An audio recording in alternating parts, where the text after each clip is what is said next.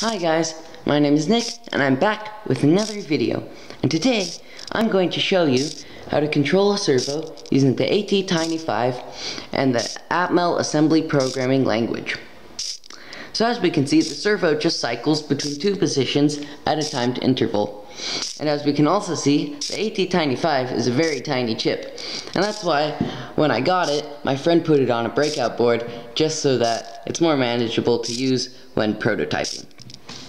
Anyways, the 5 volts for the servo goes to the 5 volts on the Attiny5, and the ground for the servo goes onto the ground for the Attiny5, and these can both be hooked up to some external power supply for 5 volts. In this case, I'm just using this really nice breadboard adapter, which will take 9 volts from my battery and bring it down to 5 volts for the chip.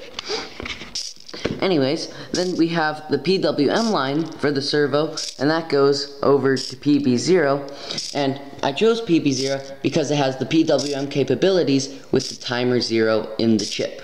And we'll see where this is used later in the program. So yeah, that's pretty much it for all of the hardware stuff. The most complicated stuff was in the code, where I spent a couple days trying to make it all work. So, I guess we'll move on to that. See ya. Okay, so here is the code for the servo controller.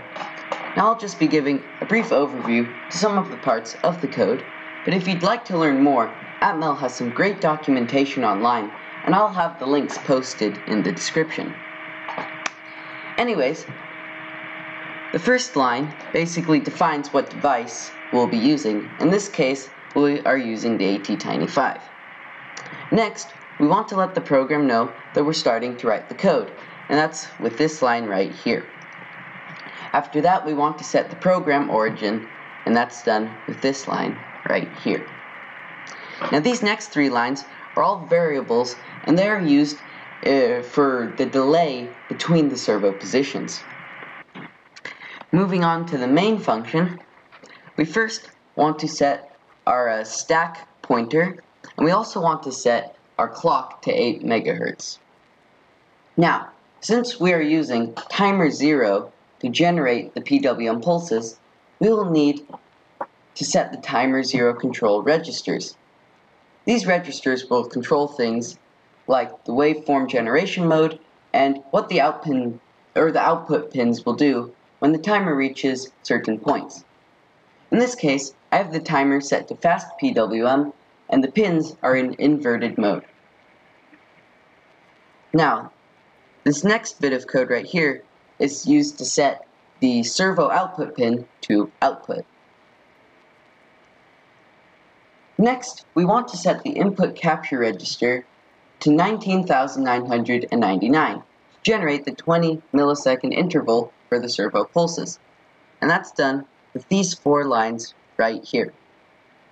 After that, we want to clear registers 16, 17, and 18 because these will now be used for the delays. And then we enter the NOP, or the no operation, just for synchronization. Now we move into our loop function.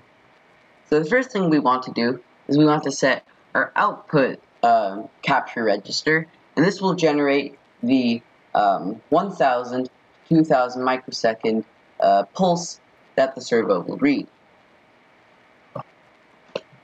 Next, we want to call the delay, and this will create the 1.5 second, I'm not exactly sure, but it creates a delay between the servo positions. And that basically will go here, and so we want to push the R16, 17, 18 onto the stack, and then we want to load the delay values into these registers, and then we enter our delay loop, and this is just going to loop the program over and over again until they all hit 0, and then it will move on, and by that time, a certain amount of time will have passed. Anyways, after it's delayed, we then set the output control register, output capture register to a new value to change the servo position. Then we call the delay again, and we jump back to the beginning of the loop to start the program, or to start the loop over and over again, so it keeps changing the positions. So yeah, that's pretty much the basics of the code. Obviously, there's a lot more in-depth, which the documentation will provide all the details necessary. But yeah, it'll get the servo up and running, so that's pretty much it. Anyways, I hope you guys will find this helpful, and I'll see you next time. Bye!